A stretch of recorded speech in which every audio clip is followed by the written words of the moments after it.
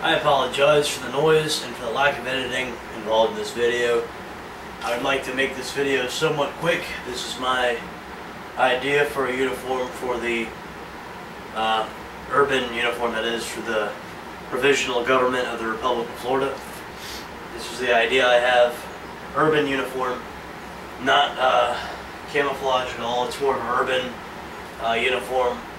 Could also be used for heavier law enforcement type activities. But then again, you don't want to become the enemy, but this is my idea for the urban uniform for the provisional government of the Republic of Florida. This is a 511 shirt right here. It's 511. These are colors that blend in well to Florida's environment, and also I think they reflect, the colors themselves, I believe, reflect the attitude of the Republic of Florida. Somewhat light colors. This uniform looks actually less threatening than a police officer's uniform, in my opinion.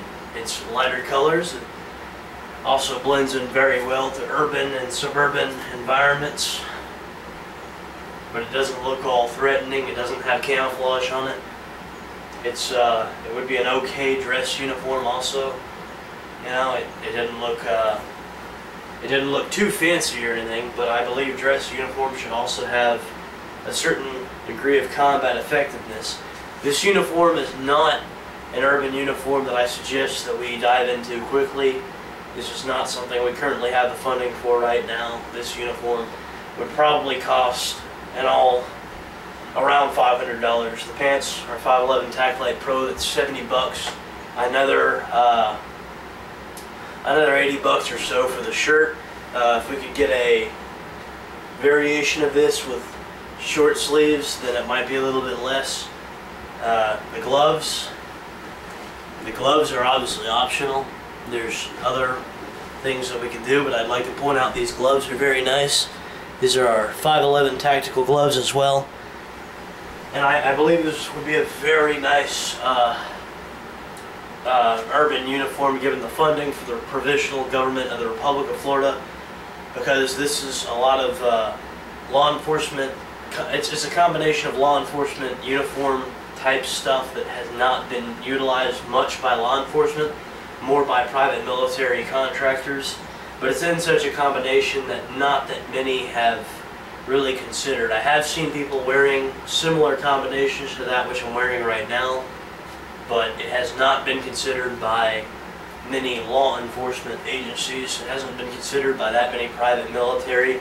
These boots are Rocky boots. I can honestly say, though they are very great and they are very high end, I can honestly say that were pretty cheap, you know, for a law enforcement type pair of boots. And I'm going for a law enforcement scheme as far as the clothing wise, because law enforcement clothing of this nature, the more SWAT-ish type of clothing, was meant for urban environments. And I've also personally put this through a lot of non-urban environments and can say that this is the best option for the provisional government of the Republic of Florida in all regards, or at least clothing like it that meets the specifications. You know, I'm not trying to, you know, sell the product at 511 right now, but anything that meets these specifications is something we need to acquire. And I think this, for example, I can honestly say this would be a, you know, perfect uniform for urban operations, perhaps even police type operations for the provisional government of the Republic of Florida. But I want you guys' opinion on it. So those on the ROF Militia page, those on all the Republic of Florida related pages, please let me know how you feel about this uniform, and if you would wear it, and if you think that once we get the funding to acquire such uniforms, if we should go this type of route. I'll say it one more time before I turn the camera off. I've had these, a lot of this, what I'm wearing now, looks new, but I've had it for damn near a year now. A lot of what I'm wearing now, and it still looks very new, and I put it through a lot of crap. So I'm going to go ahead and turn the camera off now. Let me know how you guys feel about it.